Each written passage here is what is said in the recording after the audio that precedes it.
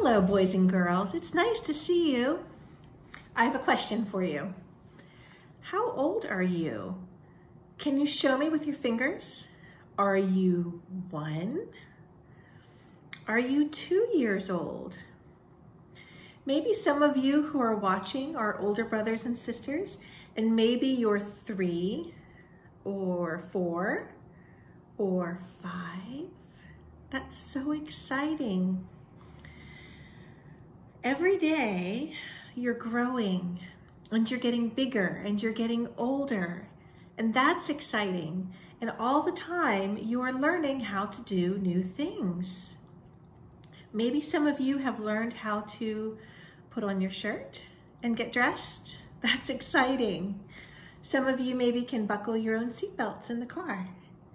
There are lots of other things that you've learned how to do. And I bet one of your favorite things to say might be, I can do it myself. Is that true? There are lots of things that you can do, but there are still lots of things that you can only do if you're grown up, right? Let's talk about some of those things. What are some things that you can only do if you are grown up? Do you have to be a grown up to drive a car? Move this. Where does the key go?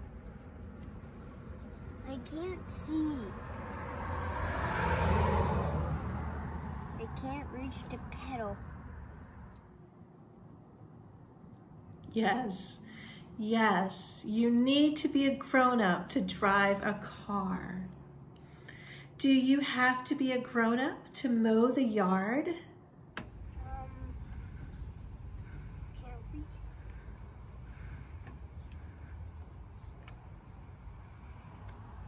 it. Have to do that much?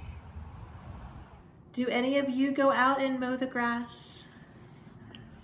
You should be a grown-up to mow the grass, yes. What about cooking dinner? How do I make this? And plus, how do I make this and how do I read it and how there are shelves up high and I might need, stuff up there. So, how do I make this? You do need to be a little older to cook dinner, but maybe some of you help your mommies and daddies in the kitchen. I bet you're good helpers. Do you need to be a grown-up to wash the camper? How hard could this be?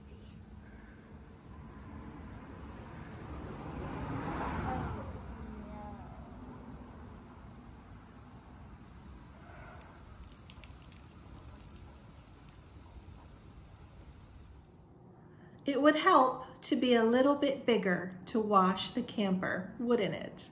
That's a big job. I have one more question.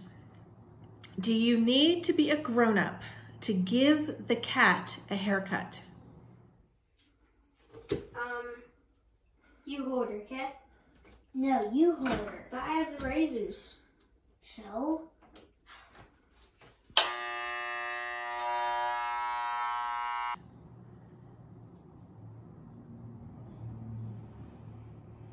Well, maybe that's just a bad idea the whole way around. Never give your cat a haircut. There are so many things that grown-ups can do that children cannot. And that can make children sad or mad, right? But you've been learning about a time when a very important person said that children were very special. Do you remember? Jesus was very busy, wasn't he?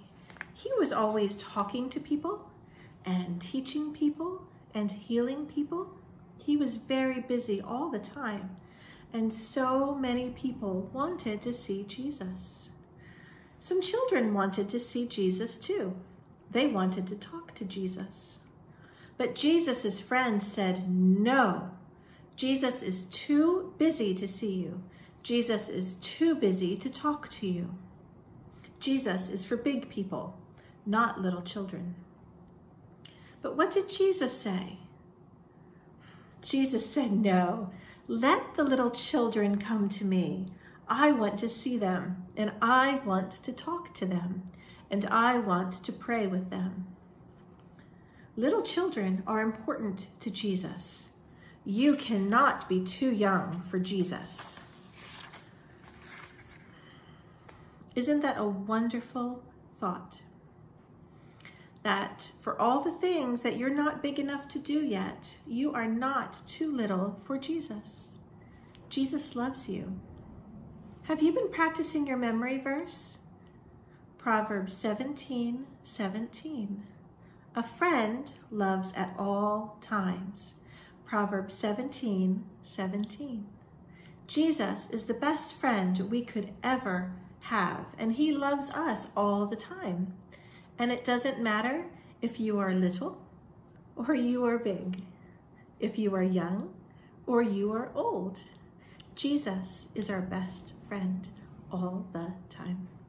Let's practice that again. Proverbs 17:17. A friend loves at all times. Proverbs 17:17. Next Sunday, you're going to learn about how good of a friend Jesus is to us. So until then, I want you to practice your memory verse. Let's pray. Dear Jesus, thank you that you are such a good friend to us and that you love us all the time. Thank you that you're never too busy to hear our prayers and to listen to us. Thank you that you're never too busy to teach us. You are so good and such a good friend. Thank you that you love us when we are children and you still love us when we are old. Help us to be good friends to one another, just like you are such a good friend to us. I pray that you would be with these children throughout the week and their families. Help them to love each other and you well. In Jesus' name, amen. See you next time. Bye.